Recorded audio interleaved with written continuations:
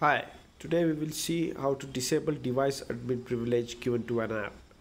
So device admin privilege is given so that it can do specific functions like change the PIN of the device, detect whether a user has successfully logged in or he has failed to log in, or even factory reset the app in order for the app to do all this. So there is one app called device manager I have here. This has device admin privilege assigned to it. So to disable that, you can directly go to settings. You can search for device admin apps. You'll get the list of apps which has the device admin enabled. So here it is. You go there, you get the list. You can disable here and click on deactivate. So this gets disabled. You can enable it back in case you want back. Another way is directly go to open the settings, go to apps and notification.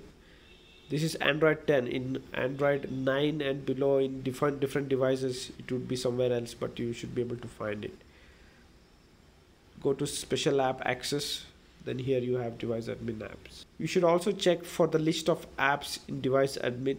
And if you find some app which you have not installed, or if you don't know what it is, then you better disable device admin privilege given to the tab, because that could be spy app installed on your phone. That's it. Thank you for watching. Have a nice day.